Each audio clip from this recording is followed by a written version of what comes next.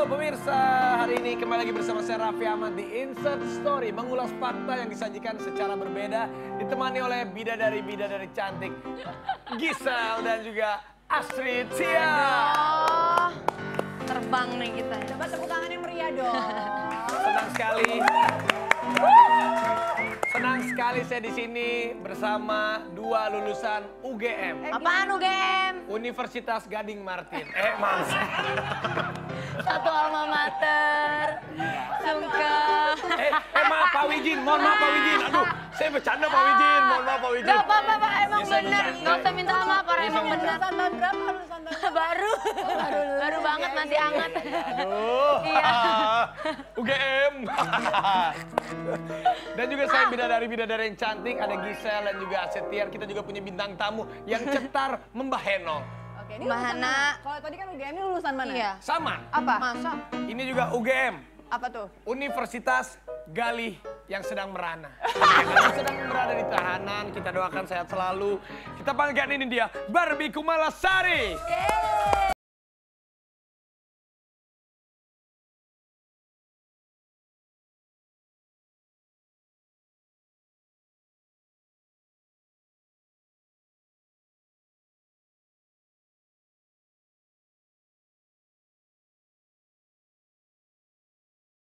Gali merana ya? Gali kan lagi merana di dalam tahanan, iya, ya kita iya. doakan supaya tidak merana lagi Oh kan. iya dong, nggak boleh merana ya.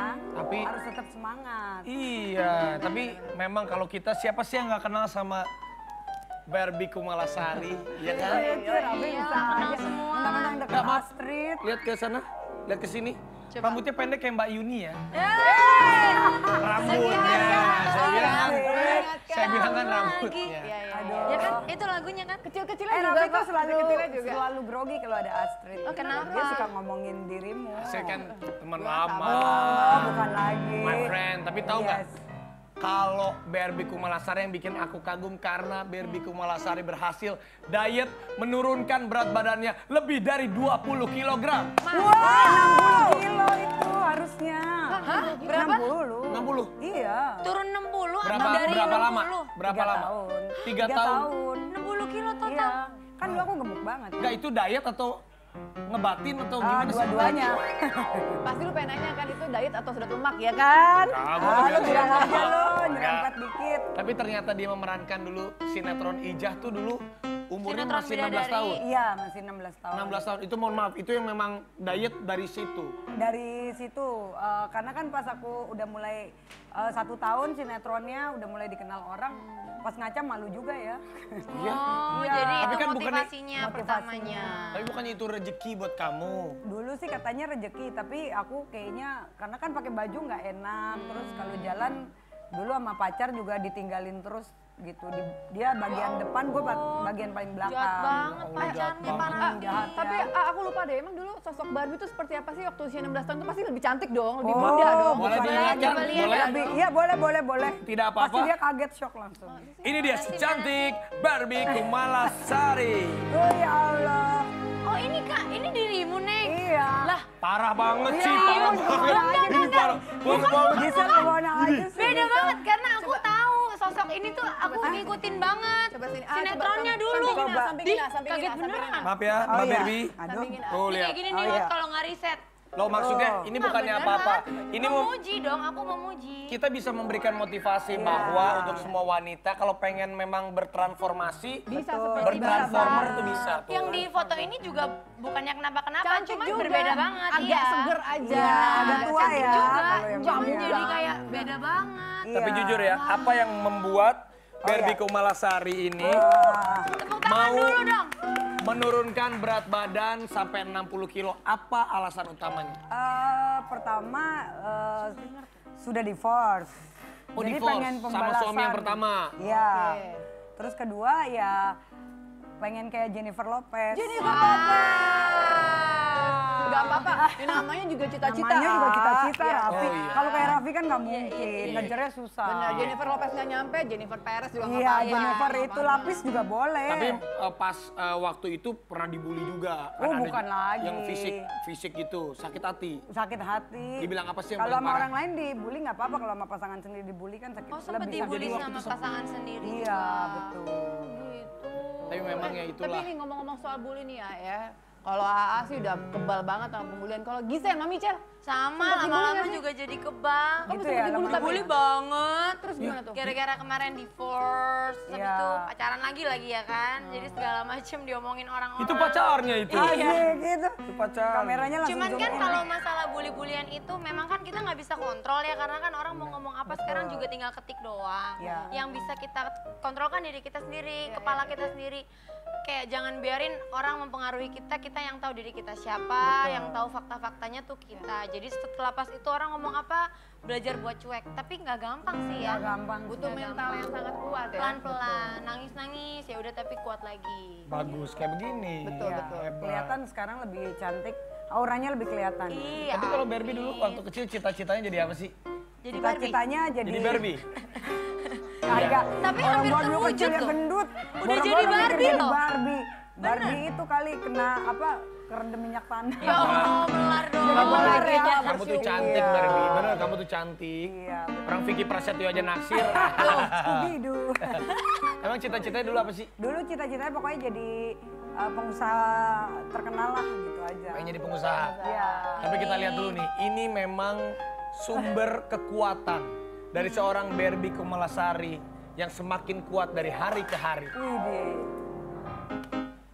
Mami tuh sebenarnya begini loh, apa kamu Ya, pengen ngomong? Mami tuh sebenarnya ya orangnya tuh lucu, nggak baik. Sifatnya ke ibu nih, udah pasti orang udah ibu-ibu. Kebapaan. Terus Terus baik ya. suka marahin Aira nggak Mami? Galak nggak kayak yang lain? Apa? Nggak jadi. Udah, Menginspirasi nggak sih Mami buat kamu? ya. Iya deh, titik ya. Apanya yang menginspirasi apanya? Apa ya? Ya pinter, kerja keras, mentalnya udah. Itu dia. Itu namanya siapa tadi? Namanya Keisha Aira Natania. Umur berapa dia? Umur 10 tahun. Oh, jadi dia tuh ya sumber kekuatan kamu ya. Betul, dan satu-satunya. Satu-satunya. Jadi dia bikin aku semangat tiap hari. Iya, Sesayang apa sih kamu sama anak kamu? Sayang banget. Pokoknya saking sayangnya aku jarang ngomelin dia ya. Contohnya kayak tadi tuh. Dia paling suka ngecengin ibunya gitu kan. Ngelawak Dan aku juga kalau udah ya. sama dia udah ngalah aja dia. Udah terserah dia mau Anaknya pernah bercanda. diajak gak ke Amerika 5 jam? Berapa jam waktu itu sih? Ke Amerika belum, baru ke Gembrong dan sekitarnya aja. Baru ke Gondrong dan sekitarnya. Tapi kalau anak dekat ya sama Gali? Kalau iya dekat banget sih, karena kalau Gali kan suka main banget sama anak gitu. Kalau aku kan sibuk telepon apa segala macam Kerja, ya. kerjaan, jadi dia dekat banget sama. Oh, jadi yang kerja kamu? Iya Gali karena ngurus kan anak. Tapi dia bilang tadi dia bilang gitu, Iya ah. sih, iya Dia bilang juga. gitu. Iya, tapi kan ya nggak apa-apa Tapi nggak lah. masalah, yang penting Namanya berbagi rezeki kan juga. dari mana aja.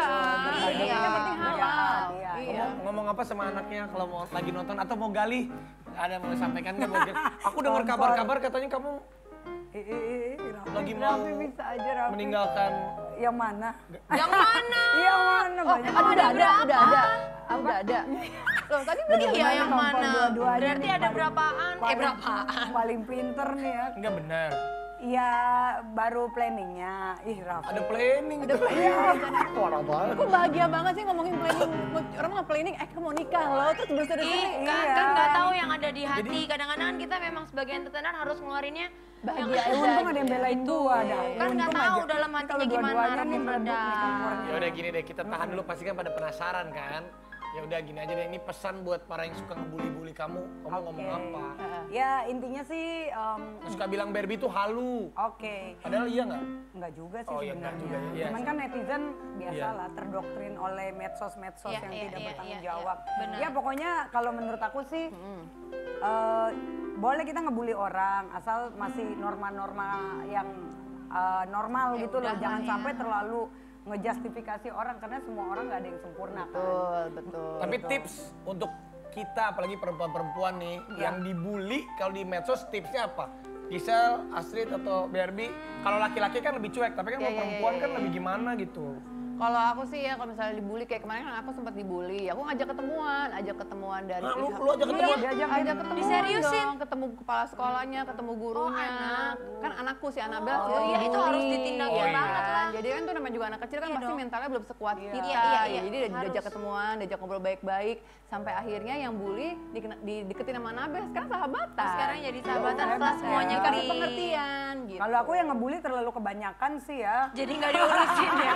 agak sulit Jadi ya. kalau gue ajakin satu-satu, mahalan bensinnya gue Iya, ajakin iya, kan. Iya kan Bener, beda. bener. Selamat, ya kan. Kita bikin award. Iya. Award yang kebanyakan ngebully. Ngebully, iya gue. Coba banyak nama aku. Coba dihitung yang banyakan yang Enggak kan udah enggak Kalau sekarang. kamu kan sekilas Udah enggak ya? info doang, kayak kalau aku kayaknya Terus. bulan-bulan sampai tahunan Itu kayaknya ya. tandanya tau nggak, orang yang bully kamu adalah orang yang paling cinta sama kamu. Betul. Karena dia bisa melihat kekurangan kamu yang orang lain nggak Iya, bisa melihat. betul. Itu. Satu-satu diperhatiin Makanya untuk semuanya. para wanita ataupun siapapun itu yang lagi dibully, yang sering dibully, yang kalian harus lakukan adalah tetap tenang. Tetap tenang. Jaga emosi dan pikirkan sesuatu hal yang positif sehingga Anda tuh bisa membuat keputusan yang tepat. Jangan sampai gara-gara kesel Gegabah gitu malah ya. gegabah.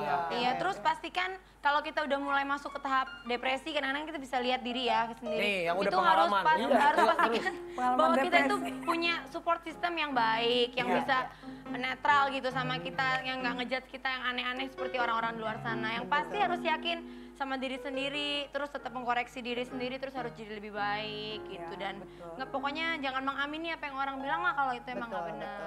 Gitu. Terus yang ketiga tuh siapkan rencana. Jadi apa yang harus kita perbuat seperti tadi dibilang, pikirkan matang-matang, jangan langsung emosi, jangan langsung gegabah, siapkan rencana. Kalau perlu nih apabila korban bullyingnya itu udah sangat depresi, dibawa ke psikolog. Oh iya, gitu. boleh, nggak usah malu ya. Kalau udah keterlaluan baru bikin laporan resmi lewat kepolisian setempat. Bisa kita laporkan karena itu memang jalan yang terbaik gitu. Benar. Biar Saya kapok senang ya. banget punya bidadari Astrid dan Gisel lulusan UGM yang luar biasa. Iya, Hebat sekali. UGM. Ada pacarnya itu loh, Raffi. Ya makanya nggak saya terusin Wijin. Iya. Ampun. UGM ini juga UGM. Gue kagak dibilang Universitas bidadari. Galih Merana. Tompor. Ya udah kalau gitu jangan kemana-mana. Setelah ini kita akan ngopi. Ngobrol pakai hati. Tetap di Insta Story.